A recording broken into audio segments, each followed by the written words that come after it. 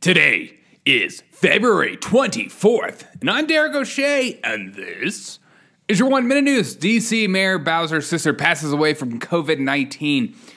New research is showing Americans are more lonely than ever. So, locking people down and not allowing their kids to go to schools and not going to their jobs and not going out to eat and all that stuff makes people lonely? Huh. Thank God people are doing research on that stuff. Obama calls for reparations for Black Americans because the wealth was built on the backs of slaves, and says he couldn't do it because of the politics of white resistance. That being said, Obama's net worth is $40 million. Obama, what did you do to deserve $40 million? Oh, wait. Put kids in cages.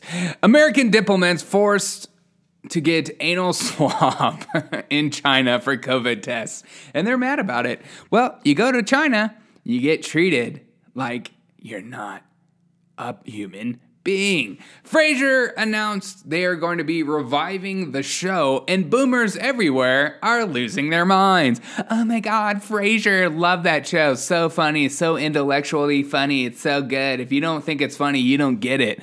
Republican majority Taylor Greene and Democrat Mary Newman go back and forth outside their offices with little decorations, about transgender and then male and female. Yeah, that's right. Those are our adult leaders just going back and forth like children. It's adorable to watch. They can both have their little moments. Just stir up their base.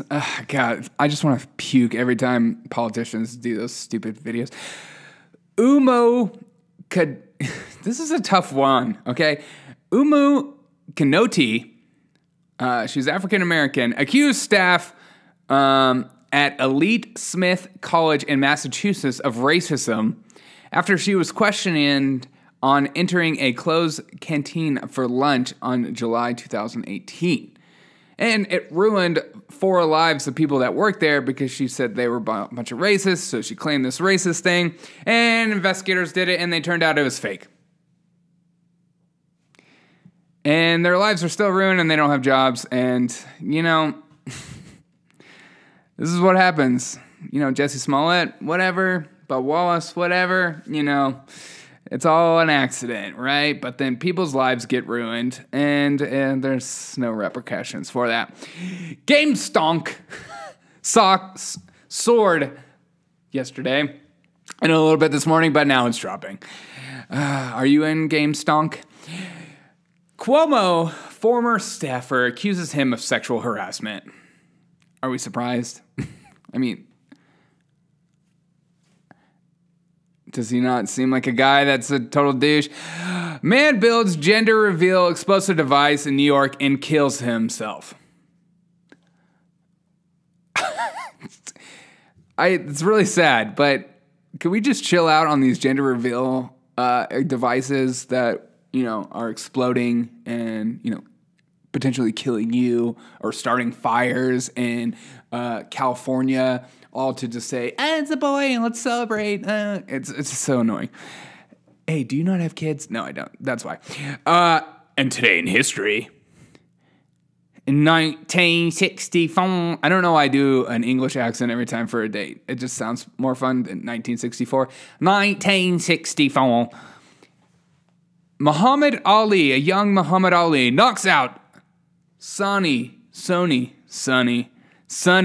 Liston for the first world title. Were you alive during that time? Did you see that? Because I wasn't. I hope you guys have a fantastic day and enjoy your Thursday. I love a good Thursday. Or as they call it, a Friday Eve. I hope you guys have a fantastic day. Be sure to get your questions into me. You can email me at the1minutenews@gmail.com, or you can comment on any social media post, or you can just send me a message on social media. I'd be happy to respond, and you could be a part of the show for tomorrow's week recap. I'll try to do it live again. I think I got my sound working right. Technology is fun. Hope you guys have a fantastic day. Enjoy your day. And remember that the news media is all about hysteria. And they want you to be losing your minds and not focusing on what's around you and maybe your local politics of what's really happening. Focus on your local politics. Get out of the mind of the president. Who cares? He can affect you, but not as much as your local politicians. Have a fantastic day. Enjoy your day. And maybe I'll change that. Yeah, he can affect you with executive orders. Have a fantastic day. Thank you. This world is crazy.